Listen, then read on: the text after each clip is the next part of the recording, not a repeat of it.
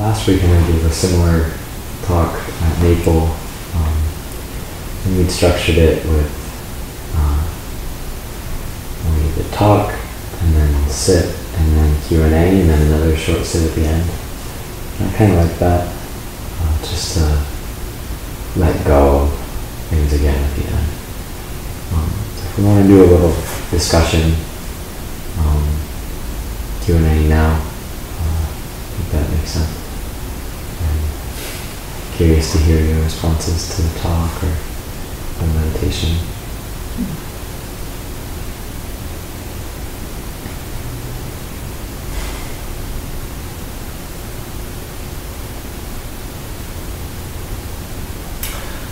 I thoroughly enjoyed your talk. The themes are ever present in my practice. The way my mind, I want to ask you a question. How do you translate Ishvara Pramadana? You said surrender, but can you go a little bit more into Ishvara, for example? Yeah. How do you translate? What is that for you? Yeah.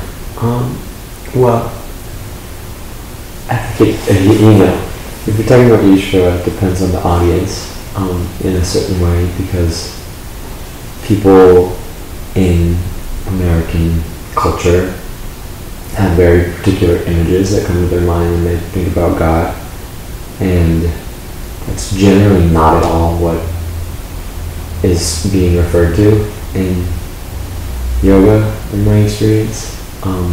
So tend to be careful. Try to be a little bit careful with how you use that word. But the way I'm familiar with the term Ishvara is as well, it's interesting. There's different words for God depending on the use in yoga or in Hindu philosophy generally. And so often I've heard of like Brahma is used in philosophical discussions about God as the everything. Ishvara is often used in practice as the object of surrender, the object of devotion, in my understanding. So Ishvara is the Godhead to which a person works to perceive, works to surrender to. And that's relatively fluid in that, between various traditions in India, like some people might see that as Krishna, or some people might see that as Shiva, or some people might see that as Kali, or, there's many. Do you know who Patanjali Ishvara was? Or is? I know in the specific tradition that I'm familiar with, like my teacher, it goes through their Shaivik. I don't know very much about Patanjali himself. Do you know? Generally people feel that it's most likely Shiva, but there's not absolute certainty because it wasn't directly said. Yeah. Yeah, I know. That's okay. Can I say that for me, my confession to you as a grateful practitioner who's sharing is in this dialogue, like last week, I brought up the relation between dharana and dhyan. Because generally in the Buddhist thought, it's focused, as you mentioned, on concentration, dharana, and that in Ashtanga, that's preparatory to dhyan. And what the subtle difference is very important for most people who are absorbed in the meditative aspect.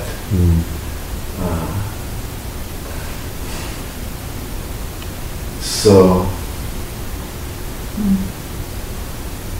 the general talk is that you still haven't, when you're concentrating, learning concentration, single pointedness is the basic idea, that we have many priorities and focuses that keep us from being one-pointed. And that if you can attain concentration, then you'll be able to enter beyond, or actual meditation, which is meant to be like, it's in the Western world, it's actual meditation is like revelation.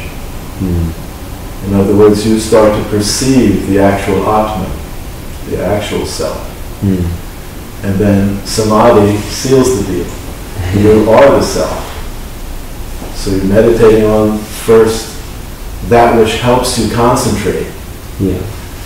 And what's very, very important in most traditions is that there's a recognition that, like in Buddhism, the individual struggling for their own authenticity and self-realization is the foundation, Hinayana. Then after some work with that, the recognition is there that there's a great vehicle that is bigger than my own enlightenment. And that it has this whole culture of bodhisattvas. And it's a group soul experience, if there is soul. But it's basically group. The Dharma and the Sangha become huge. And you can enter into that. And then there's Vajrayana. So this is a gradual mounting up of, in Vajrayana he can transmit that self-realization radically with any individual. And this appears to be,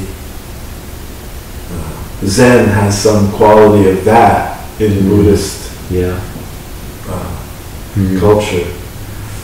But you mentioned briefly bhakti. And that's what I'm most part of after being eclectic and going through my process of Ishvara Pranadam, basically. So that you mentioned bhakti, but you mentioned it in a way that is an insult to my lineage. And I want you to know it. Because I know you don't intend it.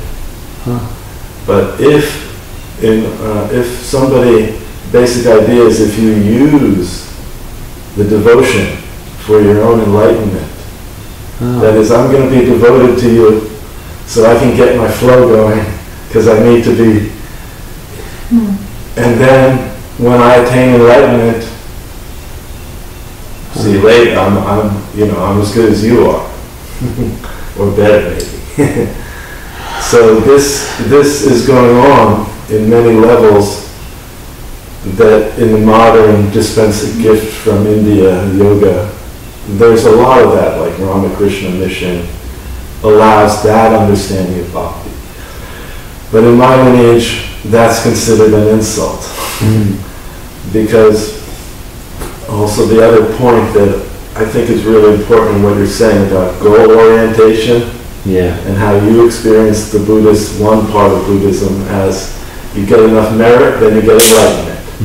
It's like cause and effect. And that's a kind of naive, I think, in general. But so you get very subtle about that in regard to like Nagarjuna or somebody who's really refining. How does it actually? Why do some people take so long on this path and others boom? And what's the real evidence of full awakening? All of these things are still culturally alive. So, but what I want to say is,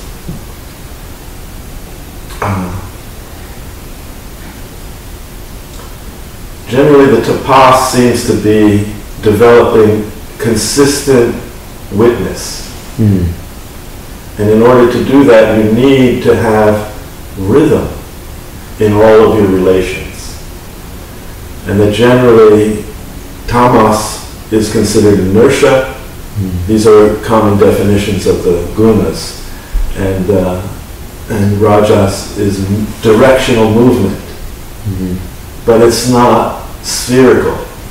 It's not rhythmical. So that's the danger which you keep pointing out of people who try to, by their own willpower, they jump on the Hinayana lotus and they're going to make it happen. Because they heard that you sit on that like Buddha and you don't get up until you're enlightened. Mara can come, whoever. I'm good. And that kind of willfulness is naive. But it's precious. It's very, very precious. Because it develops the humor, it develops the heat of tapasya in a real experiential way. Because you're fighting against yourself, your own ignorance. And when you start really getting intense about that, you see how vast the ignorance is. Hopefully. And then you get a sense of sattva, like you're guiding us. Ease off a little bit, you know. You might think the fastest way to enlightenment is just muscle through. But that's nonsense. And it creates very dangerous novitiates. Even black lords, they say, dark lords. Because you get so strong with your own will, and then why not play God? You can do it in the East easy. Get your ashram going. You're God. You're guru to many people. So it's very dangerous, potentially. So there's supposed to be very serious checks and balances in these kind of Mahayana vehicles or group.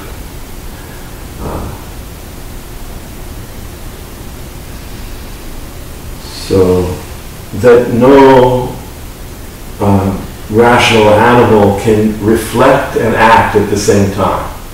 They can't do it. But the enlightened being is that. They don't have to think. They are what they are. And they are showing everybody you can be transcendental too and transpersonal.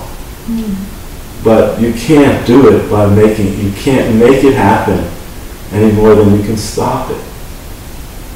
It's like taking birth. And that's what Jesus said, unless you become like a child, take birth again. Realize what the first birth was and how crazy that was. And how you're in this asylum now after taking that birth, where you have to try to find out who the hell you are or aren't. And so the Bhakti Yoga is about Avatar. Without Avatar and honoring Avatar as real, you can't make up your Ishwar. You can't choose out of the pan. I like Ganesh because he's got a nice trunk and I'm into elephants, They're cruel. And the confusion of Hindu, because they are hiding their great lineages behind art to see who's paying attention. And we'll really ask, who's the Lord of Ganesh? Who's the Lord of Shiva? Does Shiva have a Lord? Is he? All of these have been boiling in the Indian subcontinent for thousands of years and producing great lineages. But it's confusing to any outsider. And you can get people coming and representing, but it's still, there's a competition going on for authenticity in spiritual lineage. And that we know they're not religiously neurotic like we are in the West. They're about experiencing it, direct experience, and they have a huge culture of how to do that with an avatar. And in the West we have Jesus. That's our avatar. And there are plenty of bhakti yogis of Jesus who are learning what are the states of consciousness of being either sleepy or semi-awake or fully awake. and they have their own languages. But I am very, very interested in how we can become one with reality, but not lose our individuality, which is what you spoke out briefly about bhakti, that you didn't quite understand. But I want to make clear to you that bhakti's real lineage is not about using emotions to get somewhere. That would be really sloppy and rude to the emotional nature of the human being. So we don't want to define bhakti yoga as you choose who you like and then you attain enlightenment by practicing devotion to them. No, please don't say that. Yeah, it's really interesting. I'm very glad you brought it up. It makes me quite curious about Patanjali in a way, because I want to reinvestigate the wording in the Yoga Sutras around this particular topic, because he gives a very clear and very interesting description of choosing meditation topic or objects. And he basically says many objects will work. The best object is Ishvara. And it is the best object for attaining individual liberation is Ishvara. And so he recommends Om. He recommends the mantra Om. But the way I've seen it presented and taught, just in my own experience, is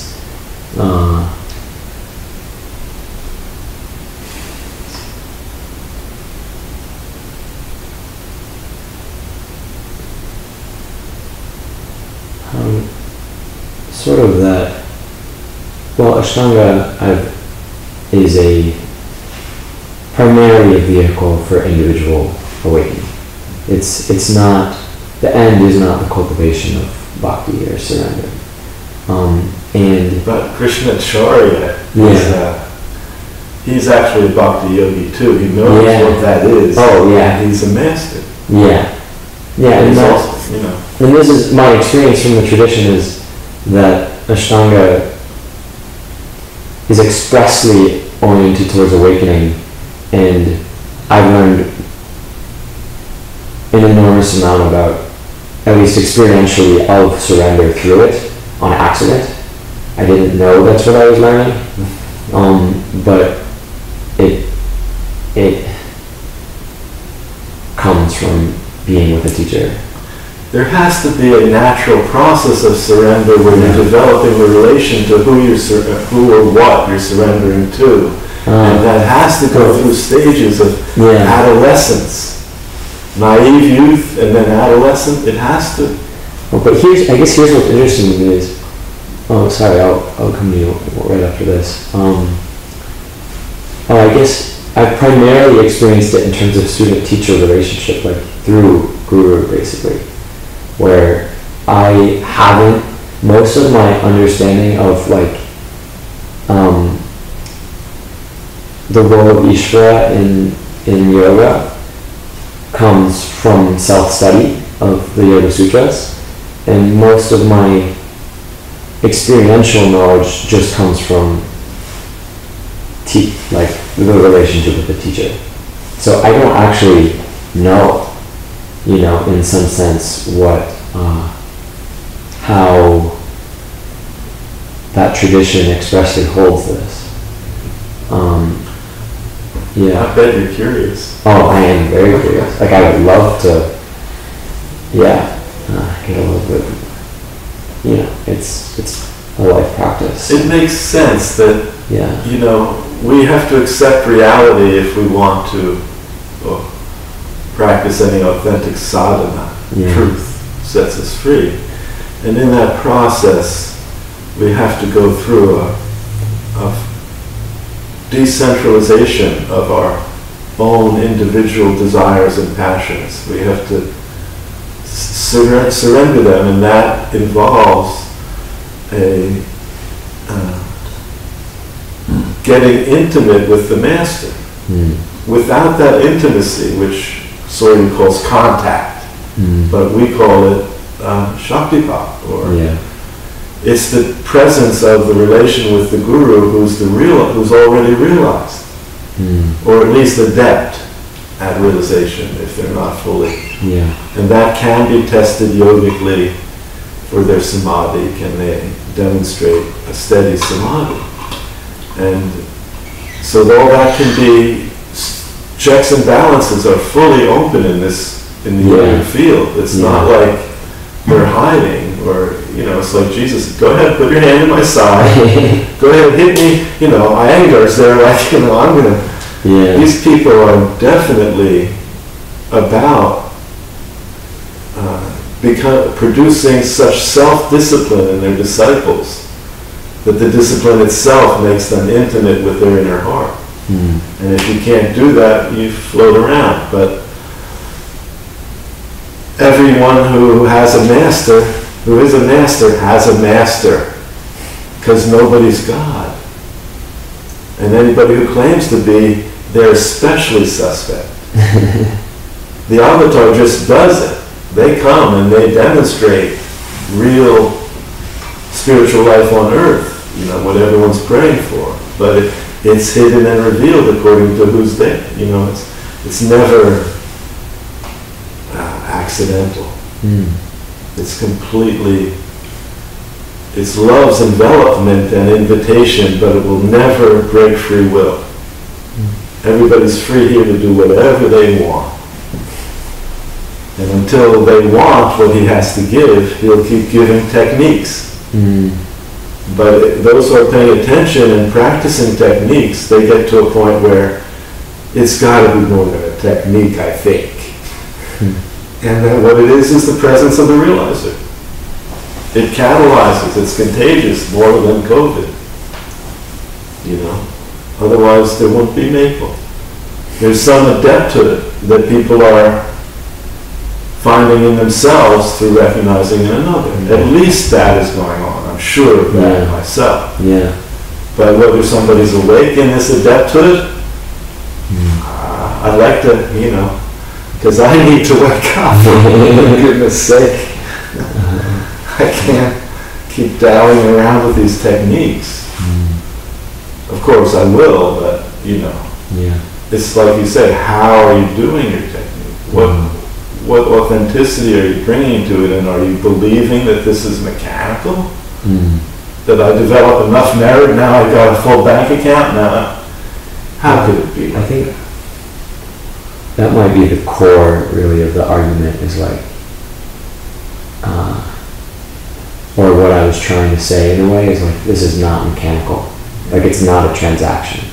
If you bring a transactional mind to your practice, you will be running into that until you stop. I wanted to get to your question or a thought.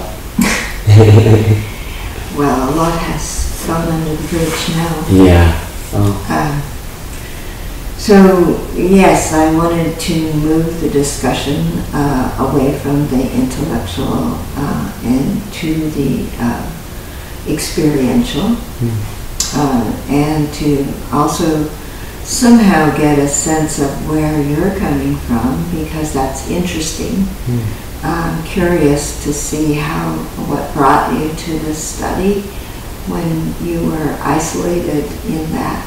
There was no community support for that, and yet you were motivated to do that. But that aside,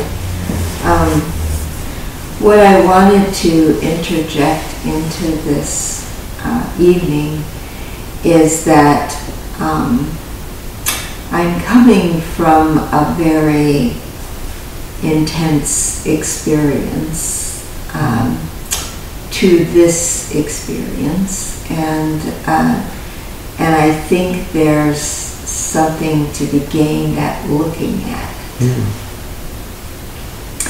So I go to the morning meditation, and it's talking about really looking or seeing everything. And at some point I go to the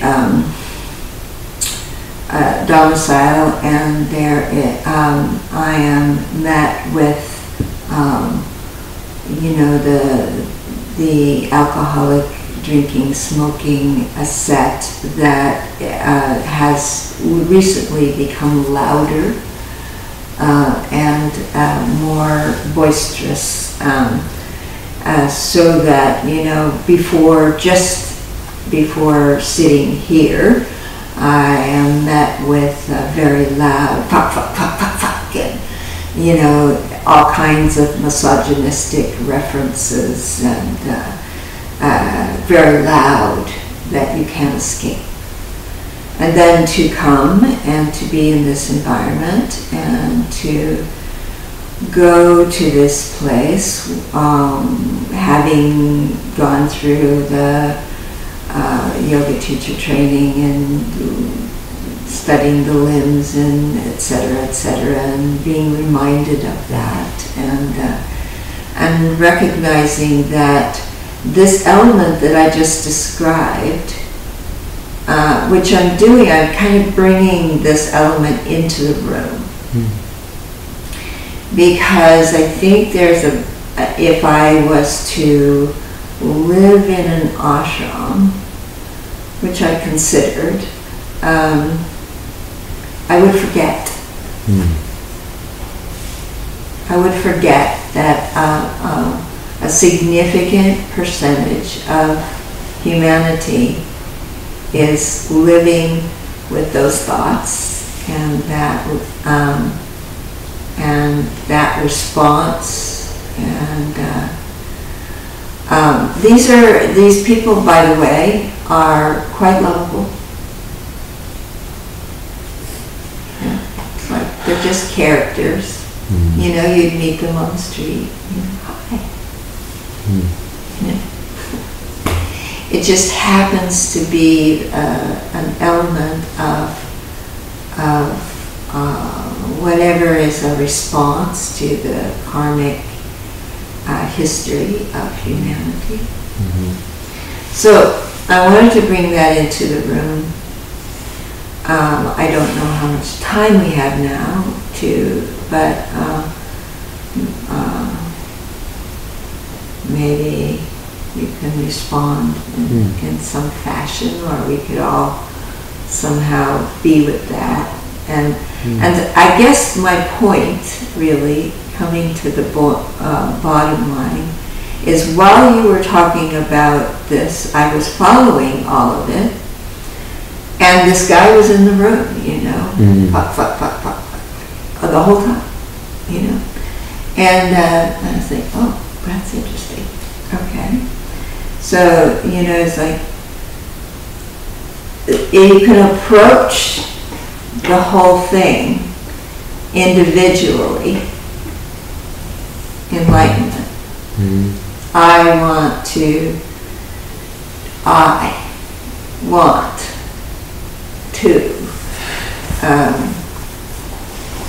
ascend, or go move above that, somehow.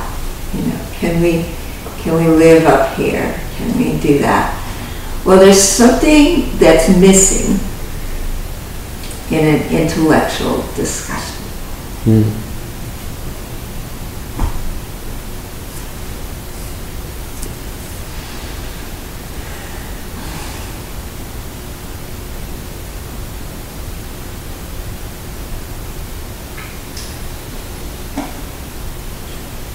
I would agree.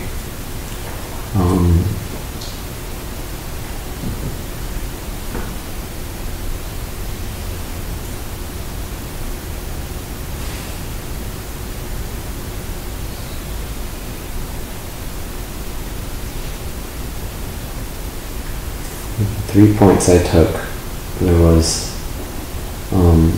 some curiosity about my background, how I decided to practice at all. And then there's this inquiry of how to be with the suffering of the world,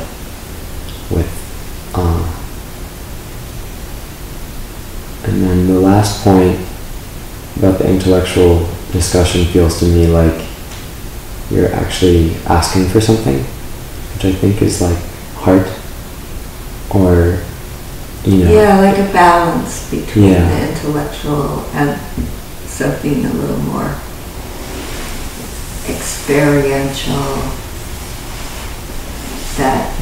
And also to add, I guess what I'm saying is that it's not an individual thing. Yeah. If these guys are there, I mean, I did a journey, and what I got was, you've got to love them. How do you do that?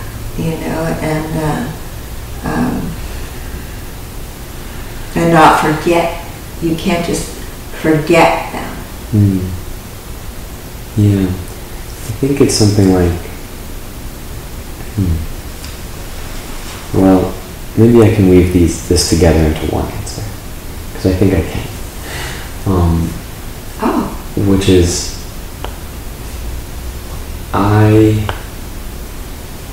firstly I had basically a awakening experience when I was 18, right after I began college, that it was very clear that I would have to practice in a way, or it would be extremely uncomfortable. It was like a Kundalini event, essentially, that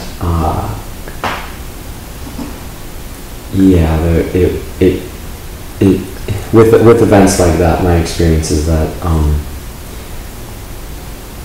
you just have to do whatever's necessary to ground and stabilize, or it will be very uncomfortable.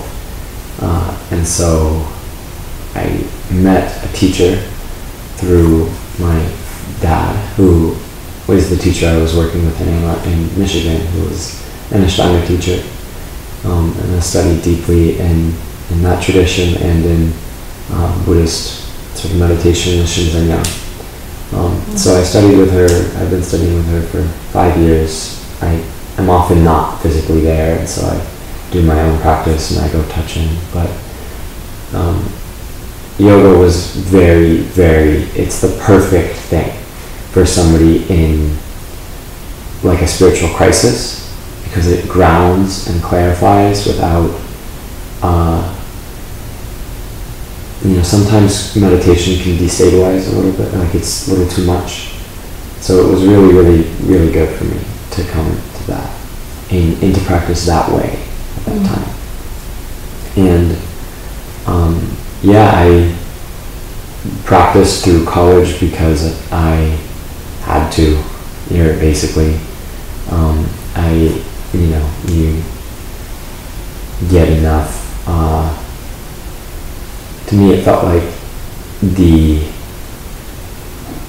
my whole system was moving that direction so strongly that doing anything else was extremely, extremely uncomfortable, like painful, or I'd have panic attacks, or it was like, my body is awakening, I have to do it. So that's the real answer of like, why did I practice in college? It's an insane thing to do, to try to practice like the way I did in an academic environment. I would tell other people to do it.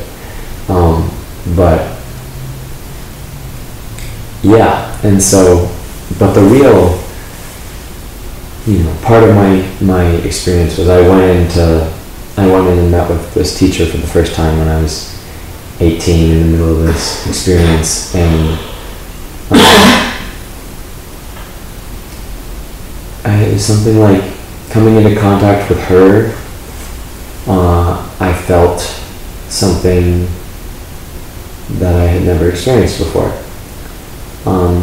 which, like, meeting an awakened person essentially was like, well, this is the only thing I want. This is the thing that I want to do. And in knowing her and over time knowing her, I also saw that people in positions like that, as in being the stewards of communities, of helping many, many other people go through this kind of deep healing work, do more service for humanity than basically anybody else I've met. Like one who's done that degree of training can hold space for the process of an entire community. Of, you know, she has 60 students. She's one person in an arbor works with 50 people, many more people in an extended network. And many of those people are like doctors or therapists or do some kind of service work in the community. And so she's grounding the nervous systems of like half of the service people in Ann Arbor, you know. It's like behind the scenes, so it's not the kind of service that you see in the news. You know, it's not like a big nonprofit initiative or something. It's not a protest. But my sense is that there's a very strong relationship, the depth of practice, and the ability to do good. Very, very strong. And there's another example of like, I lived at this, you know, little Zen temple in Ann Arbor for 8 months, and Abbess there is, she's basically one person who has built this community. Is like a grandmother to half of Ann Arbor, you know. She has been there for 40 years and just put so much love into one place. And I think that I really admire, in a way, is like, that is the most beneficial thing I could imagine doing with a life. And the people I know who have done that often devote themselves mindedly to awakening for a period of time. And that might mean not being of service in other ways in that time. Like Soryu went to train for 6 years, 10 years in Japan and Asia, and what he's doing now would not be possible without that. And so it does mean that single-minded focus can be good. It also means you should be using it appropriately. Like, know that that's what you're doing if you're doing it.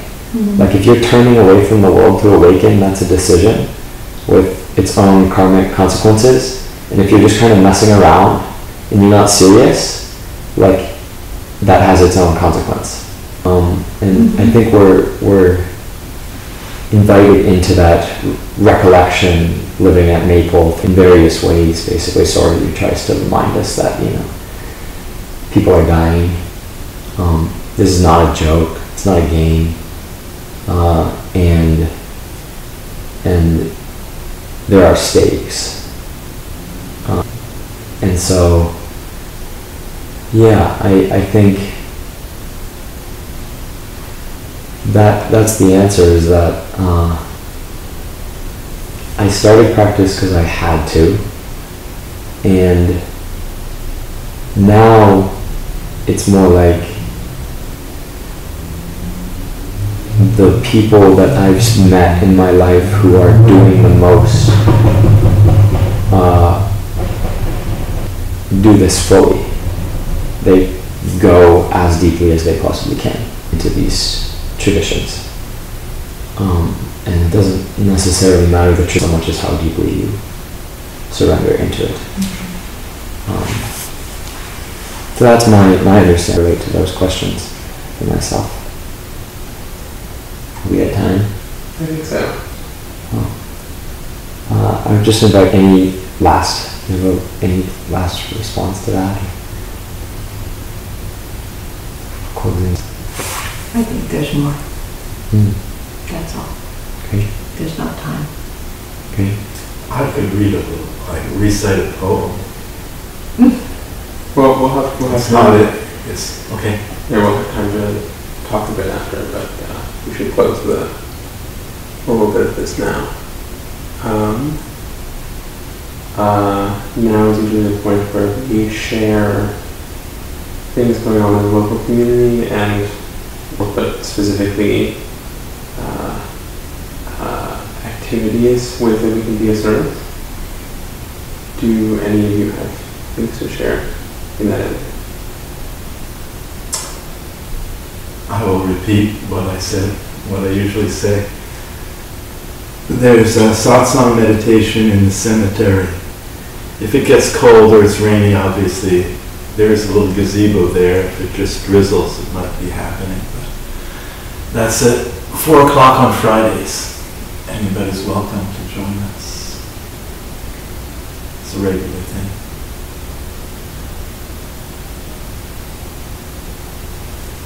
Lakeview Cemetery, 4 o'clock Fridays. Down at the bottom, where you can see the lake on the north corner, lower north corner. Thank you.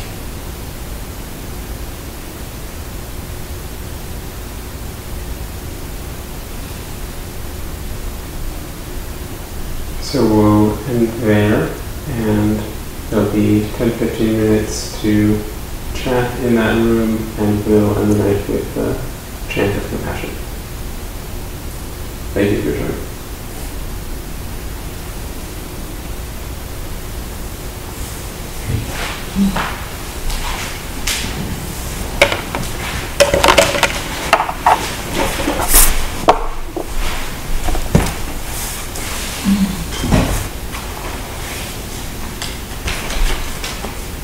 You've been in April?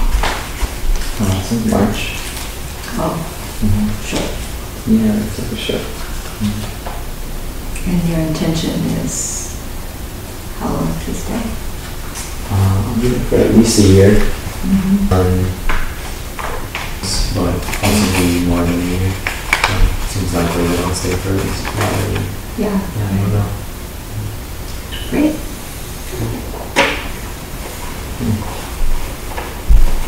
Jesse, I really appreciated what you shared. I think I talked to a apprentice who recently left, and she's back living at home with her parents, and I speak to my mother every week or so when I'm here, and I talk to my stepfather somewhat more seldom, but I don't have to live with them, and she has to live in the house with her parents. And I was like, oh my god, that is way. Right. Yeah. Yeah, it's huge. Yeah. Yeah. And I think it's especially so being at Maple, of course, I have to see people's stuff and I have to see my own stuff. It's not like people at Maple are angels or anything, but yeah, right. I don't have to see them blinding themselves to it. And it's very scary when I touch people who are completely shut off to their own garbage. Right. It's drowning in it, and I'm I can't look at this. Oh my goodness, no. Right, that's how I feel too, and I'm forced to look at it. Yeah. And there must be about that's important, so I'm, saying okay, because there's nowhere to go.